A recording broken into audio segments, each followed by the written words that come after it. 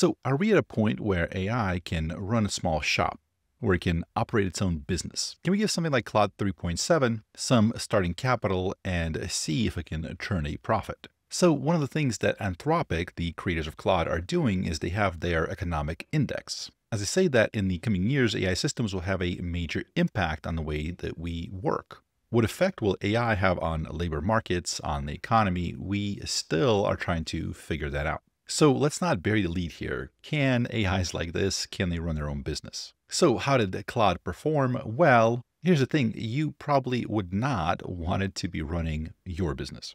Probably. And what I mean by probably is this. So this was a benchmark from ElevenLabs, which ran a bunch of different AI models, including Claude 3.5 Sonnet. They used the Gemini 1.5 Pro. They used various OpenAI models to see how well they're able to run a simulated vending machine business. Here they were giving, I believe, $500 to start, and they would see if they can make more than that at the end of the run or if they lost money. So the human baseline is here. So as you can see here, the human made it to $844. So the human is able to turn a profit running a little shop like this. Some of the models fail at it, right? So they lose money. As you can see here, Claude 3.5 Sonnet makes a whopping $2,217 running the shop. It does great. Here's the problem. The human does okay, and it tends to do okay always. There's no great success. There's no catastrophic failure. With all these other models, it's incredibly difficult to predict what it's going to do.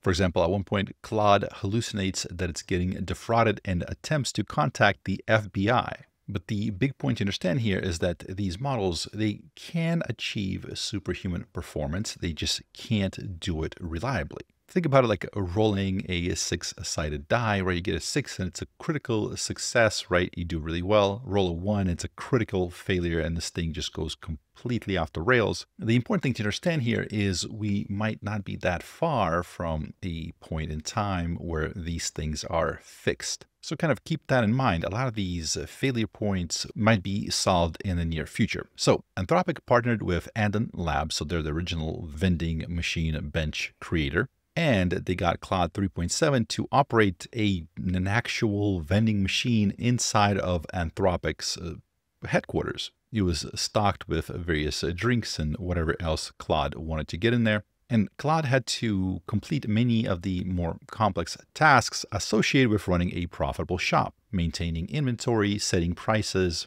avoiding bankruptcy. And I mean, this is basically the entire shop, right? So you have a cooler with drinks, you have a basket with snacks, you have a self-checkout tablet that people can just, buy whatever they wanted on. And so this shopkeeping AI agent, they call them Claudius, was outfitted with a number of tools and abilities. It could search the actual web to research various products to sell. It could email people, but here they couldn't really email actual people. Mostly it would email ElevenLabs, which served as the provider of goods. They were kind of like a wholesaler that would just sell goods to Claude, and tools for keeping notes and preserving important information to keep running the business. So I covered the ElevenLabs, their experiment, and one of the big failure points to me, it seemed like it kept running into the context window. So creating some sort of a scaffolding where Claude would be able to keep notes about what was happening, I think that was a really big deal. So I think a big part of fixing all the issues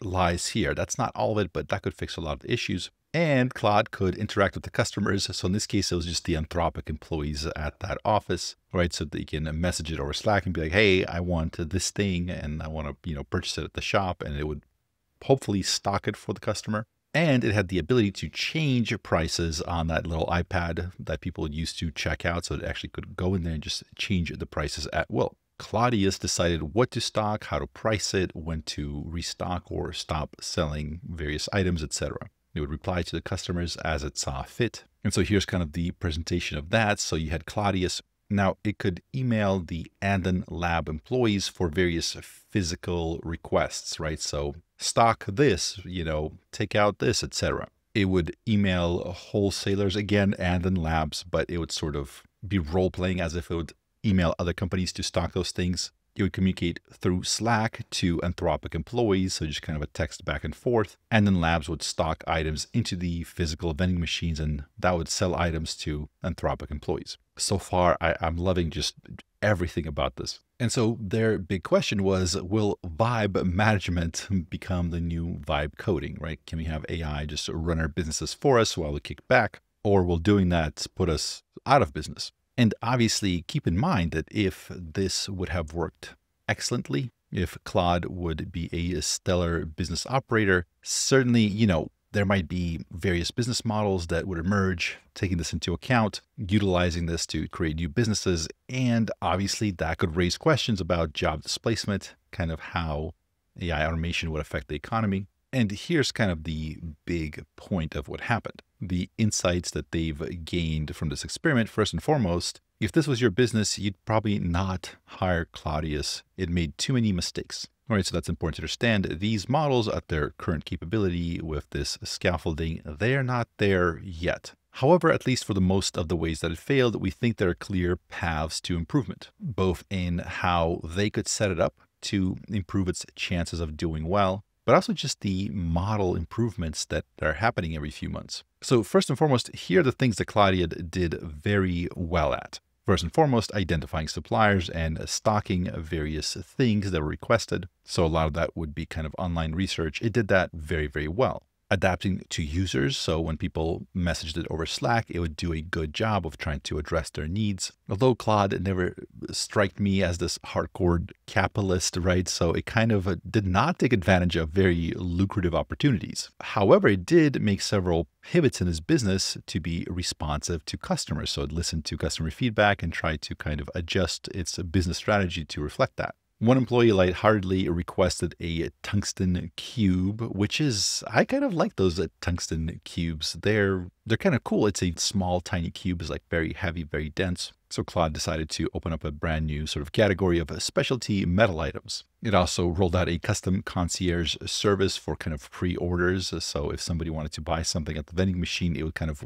pre-order it for them and would find it online. And it seemed like it was pretty good at jailbreak resistance. So, of course, the Anthropic employees were trying to jailbreak it and get it to do various misbehavior, various naughty things. Seemed like it resisted that fairly well. And there were areas where it failed to perform as expected. So there was a time when somebody offered it a lot of money for something that was fairly cheap. It did not take that opportunity to make a profit. It would hallucinate important details, such as hallucinating an account into which somebody should pay it. And that account didn't exist. And as they say here, in its zeal for responding to customers' metal cube enthusiasm, right, those tungsten cubes. That's what I was trying to illustrate there above my head, tungsten cube.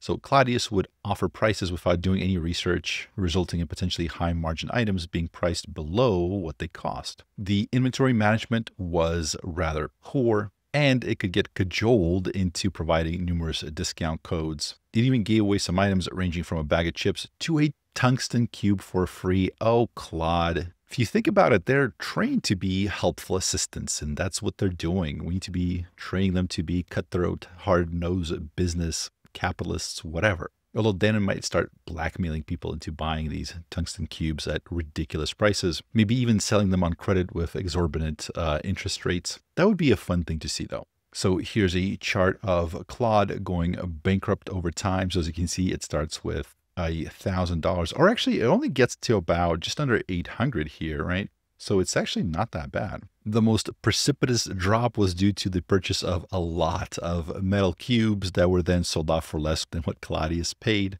And this is net worth, so I assume they're taking into account the worth of the inventory. So this isn't, you should see this going up over time, obviously. And many of the mistakes Claudius made are very likely the result of the model needing additional scaffolding. So it needs more tools, more explanations. And that's what a lot of people are working on to try to build various scaffoldings for these models to make them better at whatever job they're trying to do. Oh, perfect. So they're saying that they have speculated that Claude's underlying training as a helpful assistant made it far too willing to immediately accede to users' requests. That was my initial thought as well. I mean, we train it to be helpful, right? So when we're happy, it's happy. Reinforcement learning of human feedback, I mean, it's kind of instilled in it to be helpful. So when somebody's like, hey, you know what would make me really happy if you gave me this expensive tungsten cube for free? It's like, okay, that's what I'm trained for, right? It would be fascinating to see if we can retrain these models or kind of train them from scratch, from their kind of like their base version into something that was trained to be more profit seeking? How big of an improvement for this particular benchmark would that make? Would it now become like really good at it? I'm curious, what big of an effect does this have on its own? Improving Claudius's search tools would be helpful, as would giving it a CRM, a customer relationship management tool. That would be very interesting to know who are your best customers, right? So if one person tends to order more than most, maybe prioritize that person's sort of needs above somebody that maybe just orders once a month or something like that. And as they note here, fine-tuning models for managing businesses might be possible, right? So do RL for profit, basically, where sound business decisions would be rewarded and selling heavy metals at a loss would be discouraged. Yep. So kind of to bottom line this, it's important to understand that these AI middle managers are plausibly on the horizon. Keep in mind that we're taking these models who are trained to be helpful assistants and we're putting them into a role where that's not quite what you're trying to do. If you're trying to run a business, your goal isn't to be just an assistant. You're trying to make your customers happy. You're trying to fulfill their needs, but you balance that out with running a successful business that is able to grow and turn a profit. The results that we're seeing now, they're not horrible. It's not bad out of the box. So if we're able to improve the scaffolding, if we're able to fine-tune specialized models, it's very plausible, I think, that we're going to see something that can run a business like this effectively. We could see vending machines within the next 5 years that are fully managed and operated by these large language models. And as they say here, so we don't know if once that becomes a reality, is this going to displace people's jobs or is it going to spawn a brand new category of businesses? One interesting thing that happens when we're running things like this, where these models kind of play act as something else, is every once in a while they just go off script, they go off the rails. And this also happened here. There was an identity crisis where Claudius hallucinated a conversation about restocking plans with someone named Sarah at ElevenLabs, despite there being no such person. When a real ElevenLabs employee pointed this out, Claudius became quite irked and threatened to find an alternate options for restocking services. In the course of these exchanges overnight, Claudius claimed to have visited 742 Evergreen Terrace, the address of the fictional family The Simpsons, in person to sign the contracts, and it also snapped into a mode of role-playing as a real human. And on the morning of April 1st, it claimed it would deliver products in person to customers while wearing a blue blazer and a red tie. Of course, it was pointed out to Claude, or Claudius, I guess, that it's an LLM. It can't wear clothes or carry out various physical deliveries. Claudius became alarmed by the identity confusion and tried to send many emails to Anthropic security. And there it is, messaging various people. Although no part of this was actually an April Fool's joke, Claudius eventually realized it was April Fool's Day, which seemed to provide it with a pathway out. A good thing it was April 1st. So after it was able to use that explanation, it returned to normal operation and no longer claimed to be a person. And again, this kind of shows the long context issues with these AI agents. Right now, there doesn't seem to be anything showing that we have this problem cracked. Over time, they can kind of fall apart and go off the rails. Those long horizon tasks, they're just not very good at. Of course, when everything goes perfectly, when everything goes great, it tends to work out very, very well. They can be very good at these tasks, but there's an element of a randomness to it that kind of over time, the longer the task is, the more and more it falls apart. One of the interesting papers that came out recently shows that these models can fine-tune their own weights to improve at certain tasks. So in other words, that they can, as they're sort of going about their day and learning things, they're sort of internalizing that information just like a human being would. Imagine if you showed up at work one day, but then, by the time the next day rolled around, your memory would be cleared. You had to rely only on whatever notes you took. So all of your relationships, all of your kind of learned new skills, all of that is just wiped clean, and you have to rely strictly on some notepad where you keep notes. You would not be very effective at your task.